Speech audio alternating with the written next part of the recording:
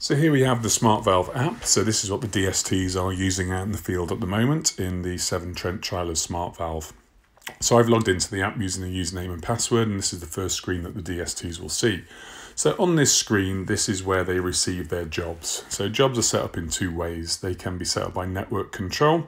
So network control will set up a valve operation and send it down to the technician. So sending one out directly to a named technician who's using SmartValve, and this is what's happened in this instance. So I have one job here indicated on the screen.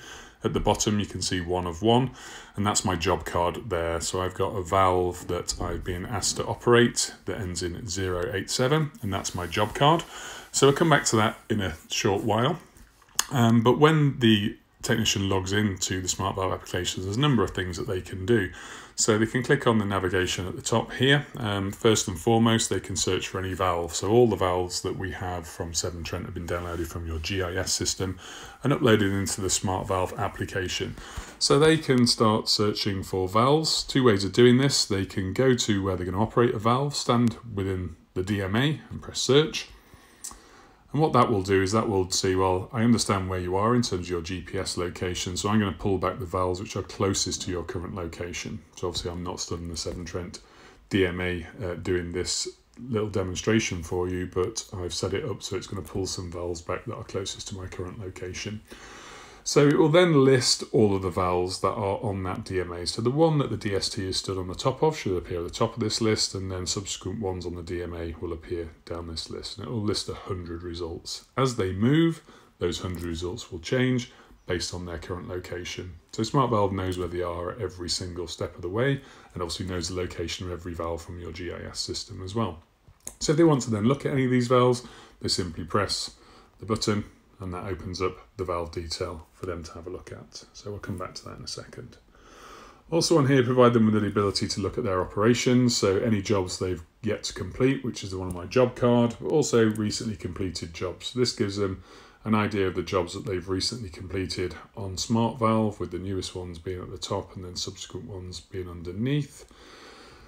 So it gives them a flavour. Depending on what the type of job is, it may order them slightly differently. So there's some 2nd July ones here, depending on the operation, whether it's an update to a valve or a turn to close operation. So it'll always put the real operations above the update valves in terms of the chronological order and in terms of importance. So obviously if you've turned a valve, it's more important maybe to go back and look at that rather than you just updated some of the data. We also give them the opportunity to ask for help. So obviously if we're training in a new system, we provide them with a lot of resources that can be accessed within the app. So they have a quick start guide which helps them understand what the app does. All the DSTs have been trained by ourselves for the trial, but they have a quick start guide which goes over all the major elements. There's training videos on the YouTube channel which you can search for just by typing in SmartValve to YouTube, and we give them a route to get support directly from the team at SmartValve through the app. And also suggest feedback as well. So if there's something they'd like to see within the app, then they have the ability to submit feedback. So if we go back to the home page there, so we talked about searching on the DMA. They can also search by a particular asset number as well. So if you wanted to just type directly in the asset number of a particular valve and then press search, that should just bring that valve back based on the unique asset ID that's stored within the system. So really easy to search, really quick for them to find the information that they need. So going back to the home page, we're going to have a look at this job that we've got and see what they can do when they're in there. So we simply click on the job card with our thumb, and that opens up the detail for this valve. So we split the page here and use some of the features available on smartphone devices.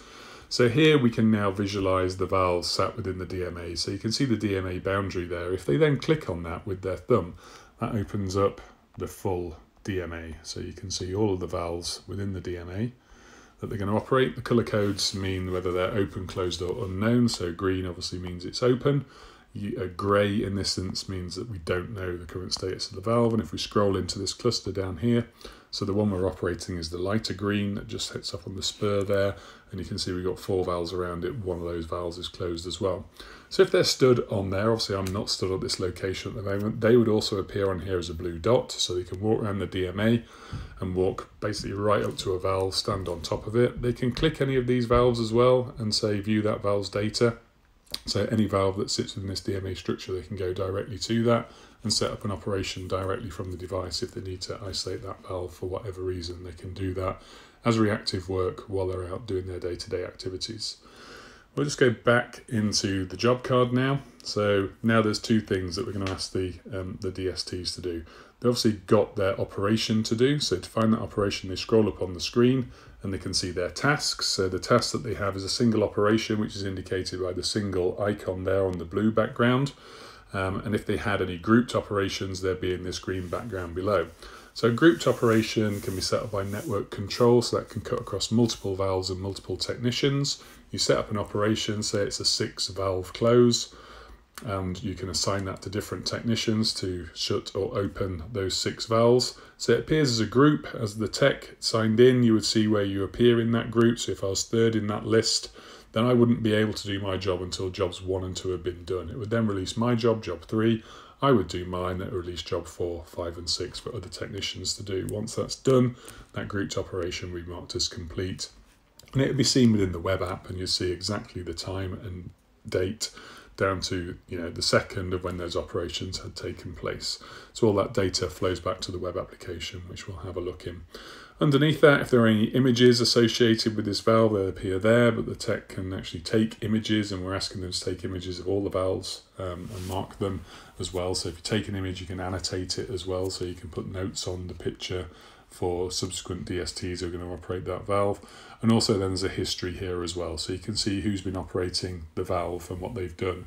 And then there's a little icons there which tell you a little bit about that operation, whether it was a planned or an ad hoc operation, whether it was successfully completed and whether it was accurate or not. So it gives us some really valuable information about the history of what's going on there. So we'll come back to tasks in a minute.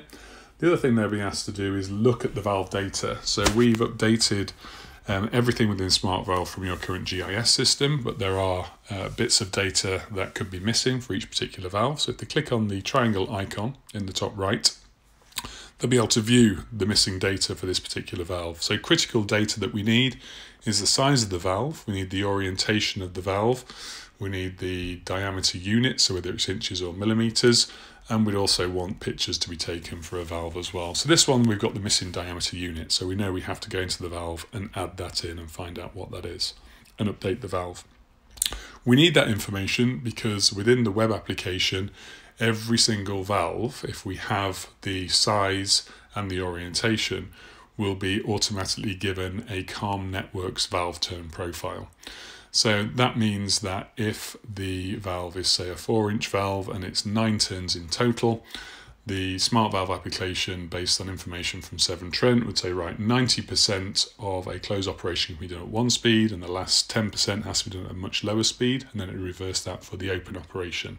So that's the standard for CALM Networks operation, and we would assign that CALM network turn profile to a turn or a close operation dynamically as set up by network control.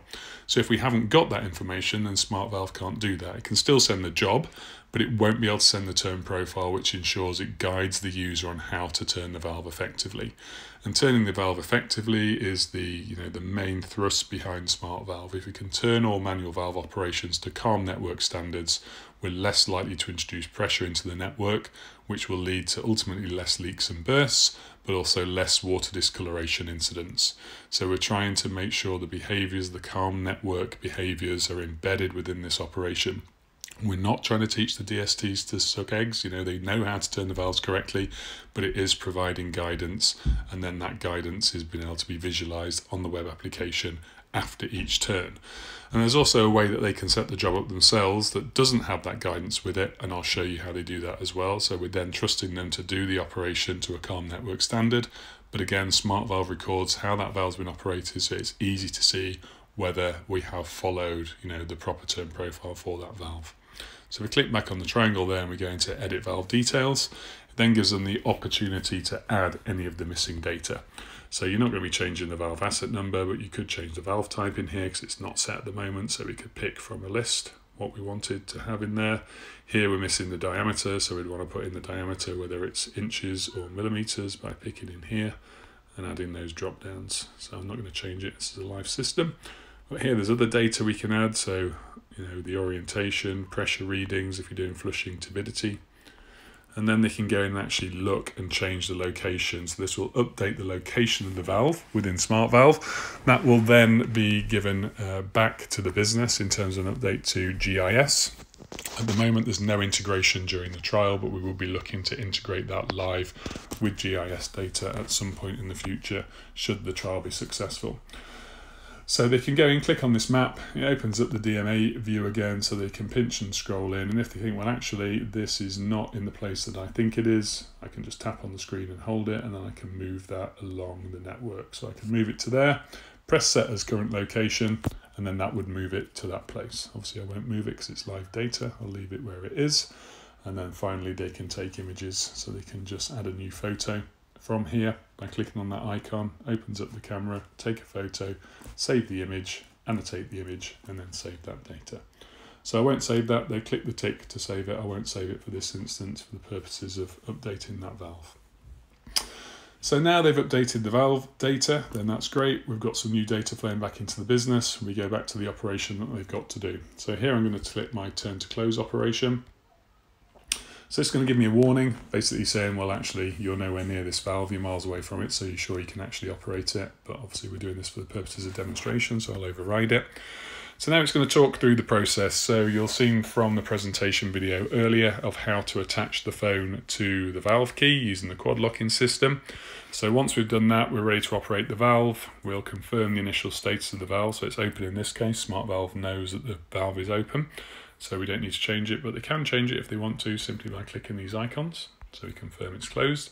We then press calibrate. So this is opening up the sensors in the phone. We use a variety of sensors within the phone to detect the speed of the turn, the direction of the turn, how many turns, and use some other sensors in there to pick up some other information that sits behind the scenes. So now this has got me into the Calm Networks turn profile. So this one's got 2 steps. So this is step 1 of 2, which is 2 turns clockwise at no more than 40 RPM. So when I press start, SmartValve's going to talk me through the process from there on in. Step 1 of 2. 2 turns clockwise at no more than 40 revolutions per minute. Begin in 3, 2, 1. Start. So it was quite quiet on there because I'm recording this screen, but it was telling me on the countdown to start the operation. So now if I turn this the wrong way, warning, you seem to be turning this valve in the wrong direction. You can see that the screen flashes and SmartValve's telling me I'm turning in the wrong direction. But if I turn it in the right direction, then everything should be as is, and it's going to ask me to turn it to around to 2 turns. So when I get around to 2 turns, this profile step is now completed. SmartValve's if telling you me this still profile need to step's now operate the valve complete. further, you can continue. When you are finished, press finish step. So now it's going to talk me through step 2. So this is 2.2 turns clockwise at no more than 5 RPM. So it's a much lower speed for this part of the turn. So again, when I press start, it will talk me down through the process. 2 turns clockwise at no more than 5 revolutions per minute. Begin in 3, 2, 1. Start. So now if I go too quickly, warning, you seem to be turning this valve too fast. You can see the red flashes again. It's giving me an audio warning as well, saying I'm turning the valve too fast. I've got it turned down on the main settings here, so I can talk as well as do that presentation. Warning. So here I'm going to try and turn the valve really slowly, which is quite difficult to do in my hand. Warning. You seem to be turning this valve too fast. You can see the error warnings each time I you seem to be turning break this the valve speed. too fast. So this is really going to look at the behaviours of the technician out in the field and give you those audio and visual clues if we are deemed to be turning the valve too fast. You seem to be turning this valve too fast. Against the Calm Network you seem to be turning this valve too fast. So I'm going to turn that round. This profile step is now completed. Get to the step completed, so now SmartValve said I've completed that turn. Now if this valve operation still isn't completed, i.e. the valve isn't closed in this particular instance, they just carry on turning the valve. They don't press finish, they carry on turning the valve until it's closed. SmartValve will still record all of that data as it goes through. But I'm going to say it's finished now, press next. And now we have the ability for them to say, well, was this turn profile accurate for this type of valve? So did I turn the valve correctly, and was the profile that was sent to me accurate or inaccurate? So it's in the currently inaccurate state, but I'm going to mark this as accurate. Press next, confirm the valve status is now closed. We'll confirm that, and I finish. So that's now done. So you can see in my history now, it's pulled up the turn to close, done by me just now on the 2nd of the 7th. And you can see that that operation in my taskbar has now gone. So that's how easy it is for them to carry out the task once it's done. If I now go back to my home screen, you'll see once this refreshes that there's no pending operations now. So that job has been completed and there's nothing left for me to do on that particular valve. So every time network control send a job, they receive the job card, they carry out the job. Once they've done it, that's disappeared and that data is sent back through the mobile network through to the web application, and we'll be able to have a look at that in a few minutes. So the other way that technicians can do that is if they search for the valve directly themselves. So if they have a job on their Toughbook and it's not set up by network control, they can literally pick the valve. So we'll pick the same one I just operated again. They can go in and they can add an operation themselves. So the valve is currently closed, you see from the red dot at the top, so I could set a turn to open operation there, and then they can just carry out that same operation. With this one, there won't be any guidance that goes along with it. So when I go into this operation, I'll get the same warning again. I'll go through the same steps as we did before. I'll calibrate the valve. So that's loading up the sensors and starting doing the reading as it did before. But when I get through to the turn step, this is what we call an ad hoc turn operation. So now if I just press start, there's no clues. It's not telling me how many steps. It's not step 1 or 2. It just counts me down, tells me to start, and I can turn the valve in any direction at any speed that I want to. And this is just the technician turning a valve as they've been trained, but SmartValve's still recording it. So I can turn it round to the 4 turns, press finish. It's not going to ask me if it is accurate or inaccurate. It's just going to say confirm the valve's now open, which it is, finish and done. And again, you can see on the history now that we've got the turn to close we did, and now the turn to back open for that particular valve. So really easy for the tech to actually set those up themselves from the device. And we're seeing a few of those go through, as well as the planned operations go through from network control. So that's a quick overview of the app. Obviously there's a few more things that the technicians can do in using the app, but that gives you an idea of the main functions and how they use it out in the field.